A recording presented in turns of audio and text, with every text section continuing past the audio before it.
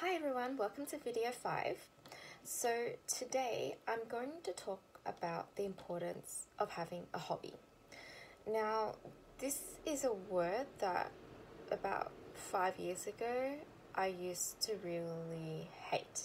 I used to really despise. I used to really hate people asking me, what are your hobbies? Because I didn't feel like I had any. You know, when you say hobbies, the traditional things that come to mind are things like playing some kind of sport or playing some kind of instrument or dancing, etc. And I didn't have any of those. I don't like team sports. I feel like I'm not good at them. Um, I feel like I'm creatively challenged. I'm not good at playing any kind of instrument or singing or dancing or anything like that. Just doing those things will actually stress me out more than calm me down, which is what a hobby is supposed to do, right? And so especially after I got sick and I had a lot of time on my hands, I was told by doctors, by friends, by everyone, what's your hobby? You have so much time on your hands now. Go and do your hobby. And instead of calming me down, that stressed me out even more because I couldn't find a hobby. So actually I looked online. I searched in Google hobbies, potential hobbies, and a whole list of things come up, like, you know, the usual cooking, exercise, and there were some unusual ones like I don't know, like bushwalking and stamp collecting. And I was like, no, I don't know, I don't think so. It all sounds too hard. And I was so stressed about trying to find a hobby. One, to um, get all the great benefits of having a hobby that everyone was talking about. You have a hobby and it's so fun, you have something to do in your spare time. Like, yeah, I want that. And also just to have a hobby. And then one day I was reading this book. I can't remember what the book was called, but basically it was just a random book. Every page had something different, like a different activity to do or a different thing to think about. I think it was kind of like a mindset book. And one of the pages was called Flower Gaze. I still remember this. I think I read it about 5 years ago, but I remember very clearly. It was one page in the book. The title was called Flower Gaze. And basically, it was talking about the beauty of flowers. Each and every flower is different and unique. And I thought, maybe flowers can be my hobby. Maybe I can start looking into flowers and start buying flowers for my room, for my place. And so I started doing that. And now I love flowers. Like, I just think they're so beautiful. I limit myself to getting a flower on the weekends, once a week. Otherwise, I'll just go crazy. I'll be the crazy flower lady with flowers all over my room, all over my balcony, all over my place. So every Saturday or Sunday is my flower day, and I actually really look forward to it. I look forward to my flower day. I look forward to going to the florist and having a look around and seeing, oh, what flower am I going to get for my room or for my balcony or just for the general living area? What am I going to get this week? And I also get really excited when I'm going somewhere new on the weekend. So I can go to a different florist because different florists have different flowers, and then I can get a different one.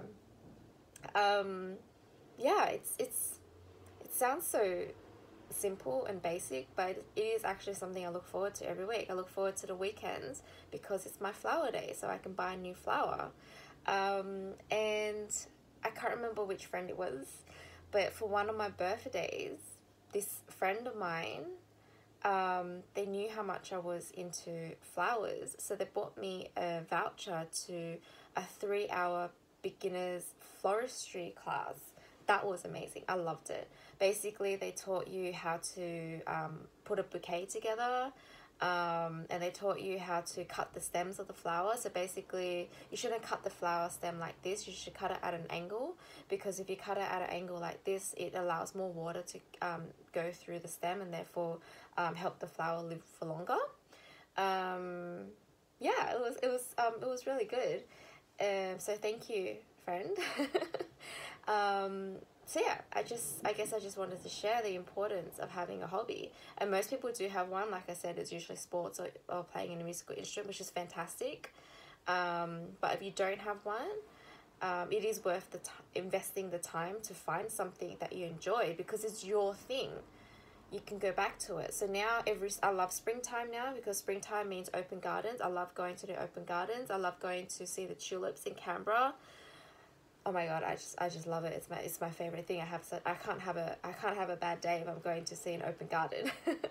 And it's really funny because it's complete opposite to what my mindset used to be like about flowers. I used to think flowers, oh, who cares about flowers? They just die anyway. It's a waste of money. It's just a flower.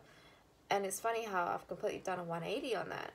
All because I read this one page in this book about flower gaze.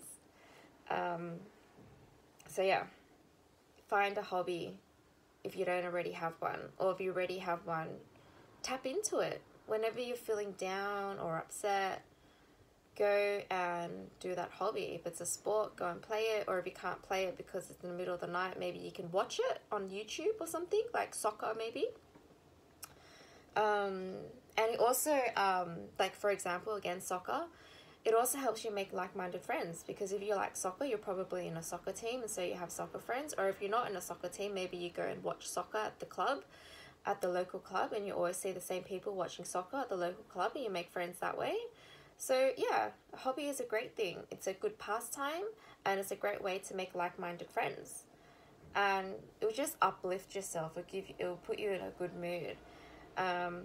So yeah, I think most people have hobbies. I don't know if that's true or just like a thought that I have.